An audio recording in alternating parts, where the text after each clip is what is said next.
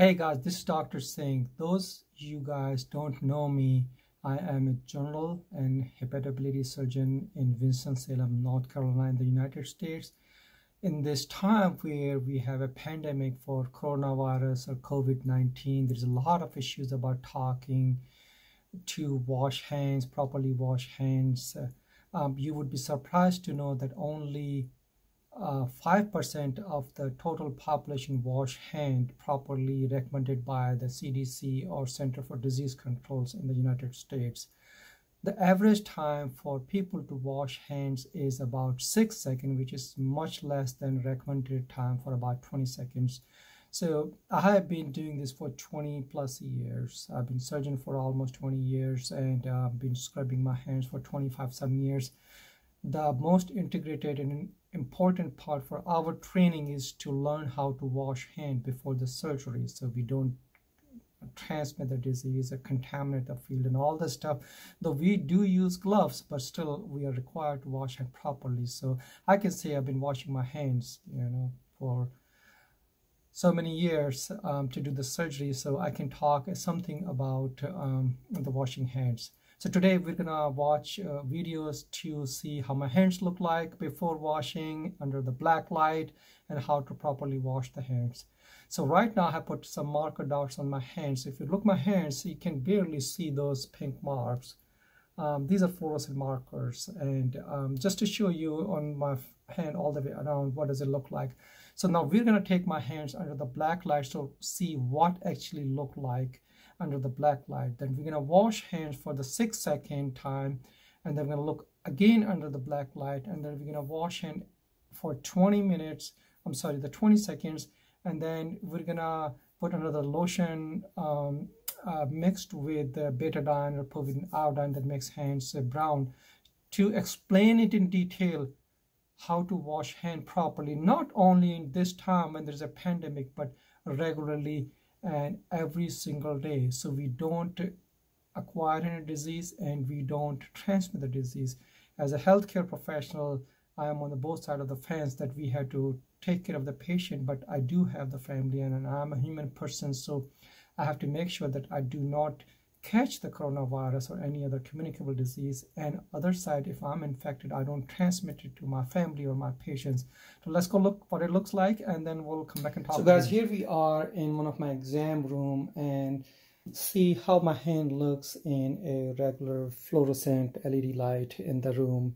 But let's just turn the light on the black light and just turn off this light to see how much difference does it make.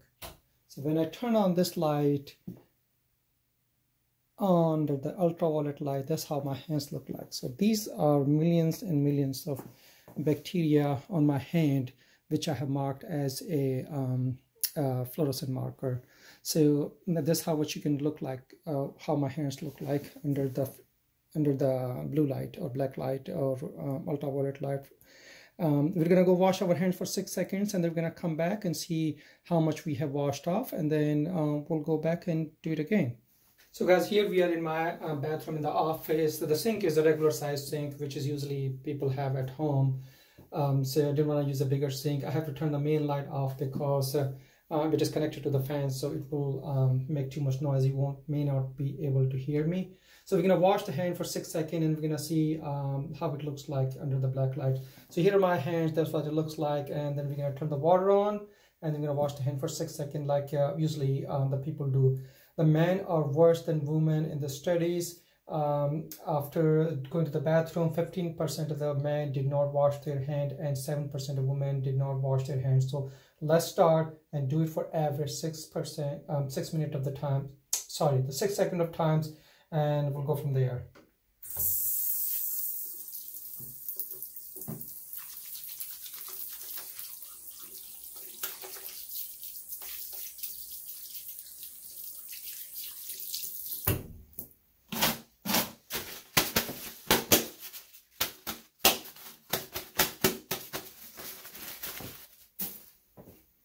Now my hands are dried. We're gonna go back and look under the black light to see what it looks like. In my exam room and under the black light. Let's see how much we have done in 6 seconds. What does it look like? So nothing. the bacteria are still there. All the markers which I had put on my hand, fluorescent marker, is still there. Just very little is gone. Very few of them are gone, or especially on the fingers. But most of my palms, my wrist, the back of my hand is still back. So this is what it looks like if you don't wash your hands for minimum recommended 20 seconds or more of the time.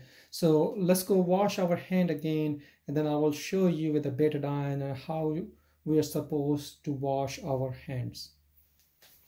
Hey guys, so we are here back in my bathroom, and now I'm going to try to show you how to wash your hands properly, just to prevent the communication of the diseases, and especially during coronavirus or any other infectious disease management. So I got this over here as a betadine. It's a brown colored solution that stains your hand. So it will explain you what part of your hand you need to cover and how to wash your hands. So first of all, you gotta wash your hands and make them wet so the soap can get on it. After that, we'll take the soap in our hand. Gotta be careful because if it goes on the clothes, it's very hard to come off. So we're gonna put this on our hand. It's a little watery than regular soap. And then first you gotta rub it in your hand. If you see my hand, they're all brown over here. But if you look behind, they're not. So first you gotta rub your hand up in the front to make sure your hands are completely soaked with the soap. Then you gotta wash your hands in the back. And then if you see in between the fingers, there's still not soap in there. So you gotta put your fingers in between and wash your fingers.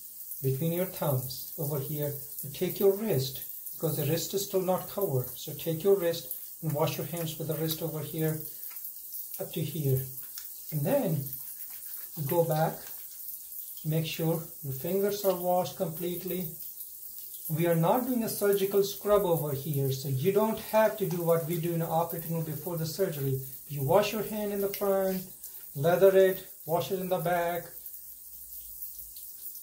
in between the fingers, behind, and make sure you wash.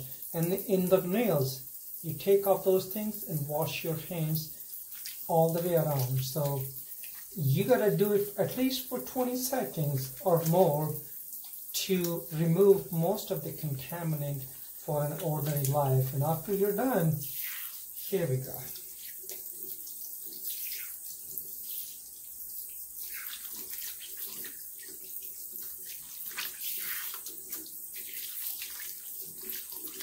The important part after washing hands is not to touch the faucet. So you take a paper towel and you turn it off with a paper towel and toss it.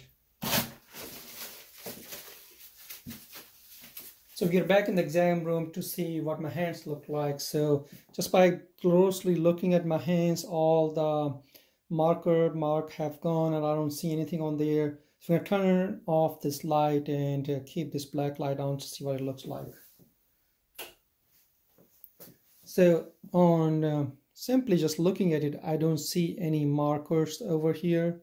There's a couple of faint spots, but you have to realize that the bacteria or virus don't stick to your fingers. They don't stain your fingers. They're just sitting on your hands and fingers. They will come off when you aggressively wash them. But my hands, after washing for about 20-25 seconds, look like they're pretty clean. I don't see any fluorescent marking anymore anywhere, besides a couple of faint spots in there. So guys, this is how you wash your hands. So this is a little video so we can save other people's lives, our lives, and to stop transmitting the disease. The coronavirus, right now, we don't have any vaccination, any treatment, so it's very difficult to manage. So far, over 4,000 deaths only in New York. So we have to be very careful. We are reaching close to 10,000 deaths in the United States, and is spreading very fast all over the country across all the state lines. So if you have any questions or concerns, shoot me a message and I'll be happy to answer all those things. You take care and you be safe.